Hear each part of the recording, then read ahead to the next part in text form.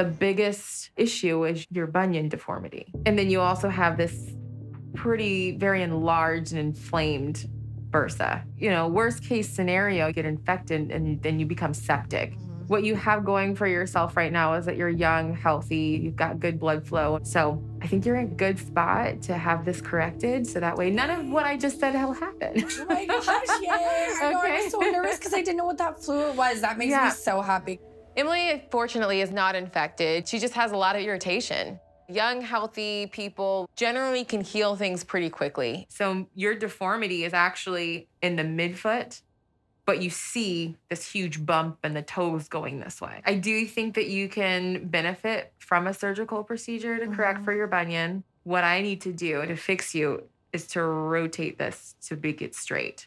After I rotate this, you should have this kind of kick out and straight. Oh yeah, see that? You see Looks that? like my normal foot. It's just... You're right. So you'll have a few incisions, making sure that everything is aligned properly. Once the incisions heal, I think you'll be very happy. And also once the bone heals, you'll be very happy. Are you okay with the plan? I am. You are. So ready. Yes, I'm ready. My treatment plan for Emily is to fix her underlying bunion deformity. I have to make sure that she's structurally sound. Then I want to go ahead and remove that cyst and make sure she has an aesthetically pleasing looking foot. Oh my gosh, I'm excited. Okay. Well, it was nice to meet you. I'll see you guys soon. Thank you. You're welcome. Bye-bye. Bye. For Emily's surgery, if I don't get the entire mass, it could grow back.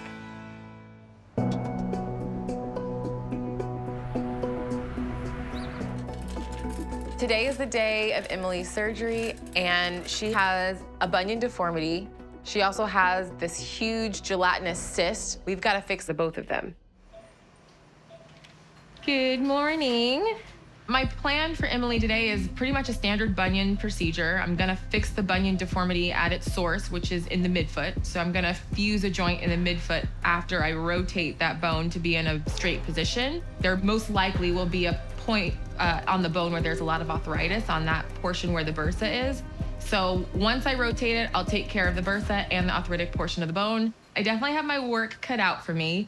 She definitely doesn't have a typical bunion. It's a pretty big bunion, but I think that the bunion can be a little bit misleading in how big it is because she has this enormous bursa on the side of her big toe. But today that changes.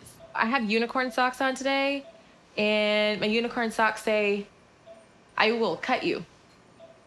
In a nice way, a pretty unicorn way. Left side is the correct side.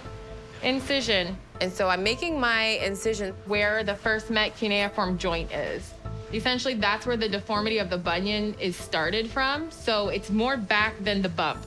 So it may seem like, oh, where's she cutting, you know? But it's actually focusing on where the deformity lies, because if you don't fix that, the bunion will likely return.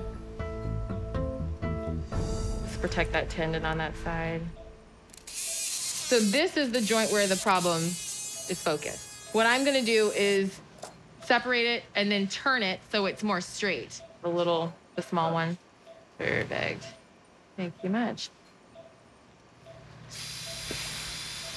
So essentially what I have to do, this guy right here that's moving is the metatarsal bone. I have to take this and rotate it. I have to put my positioner on the first bone and across the second bone to rotate that bone in the right position. There we go.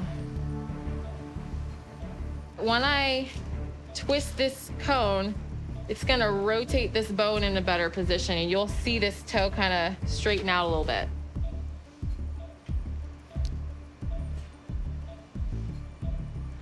Okay, let's let go. Let's see where we are. Yeah. Okay, it's looking good. So now that everything's compressed, I hold together my compression with a wire, going through the first metatarsal cuneiform joint and also a second wire through the first and second metatarsal head. These two kind of crossing wires help the bone stay straight. All right, let's take this top portion off and plate the top portion real quick. So I have everything together. The bone is straight, the bunion is gone. I have everything in stable position, and now I'm putting on the plate. The top plate goes on first, and then the side plate. Cool. Do it this way. Yeah, this will be better.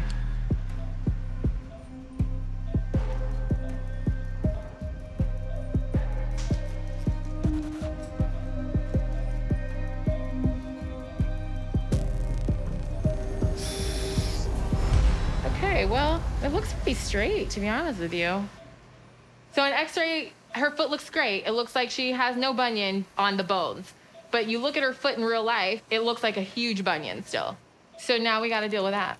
It does look like it's going to pop. I mean, I hope not. I'm going to be very gentle. So the biggest challenge is getting a mass of fluid out in one piece. Because it's super disappointed if it just like pops and it goes everywhere. I need to get it all out and like send it to pathology in a nice little jelly package. The presentation of it does look really weird. Solid would be bad. It would be indicative of like a lipoma or a neurofibroma, perhaps a soft tissue tumor. And it's like game on. I really want to take it out in one fell swoop. Oh, wow.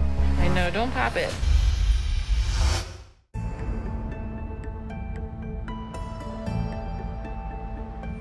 Oh, wow, this is pretty cool. This stock is going all the way into the joint here, which I feel is like feeding this cyst. That's, yeah, unique.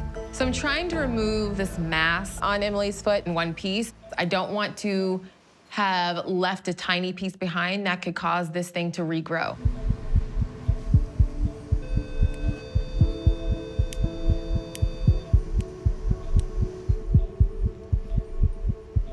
It's very, well, it's sticky, like cookie dough.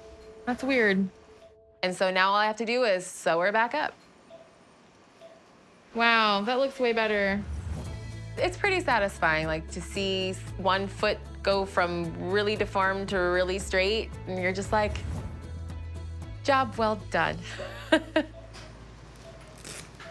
So Emily's instructions are to not bear any weight on this foot at all until I tell her it's okay to do so.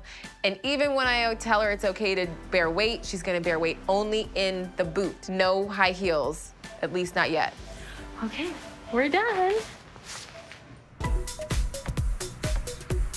So today is the day of Emily's follow-up. She had a huge bunion that was like accentuated by a huge cyst, and so fixed both. My biggest concern for Emily was, how do you tell a busy person to sit down? And if she didn't sit down and really take the time to recover, she could have damaged her foot. Well, hello, Hi. beautiful. How are you? Good, how are you? Doing good. How'd everything go? Oh my gosh, it was really hard. Harder than I thought to sit, but I did pretty good. Let's see how you did. Okay.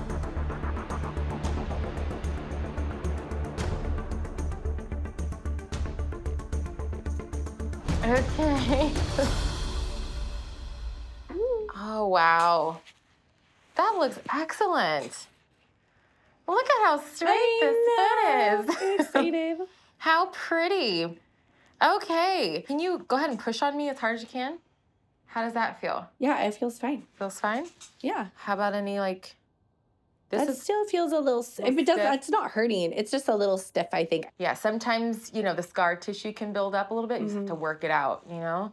Bunion's gone, cyst is gone, you're back into shoes. I'm excited for you.